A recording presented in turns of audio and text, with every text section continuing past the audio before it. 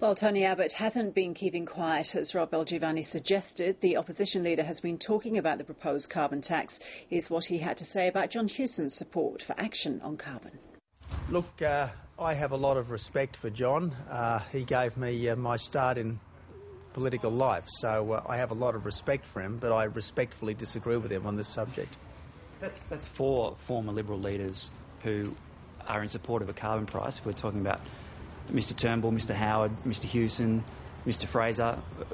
I mean, why are you Mr Negativity, as Mr Hewson called Well, let's, if you want to have a poll, let's have an election. I mean, if you want to give me a poll of former Liberal leaders, that's fine. But the real poll is a poll of the Australian public, and I think the Prime Minister is running scared of asking the people. She says that she wants people to say yes to a carbon tax. Well, let's give the people a chance to say yes or no at an election.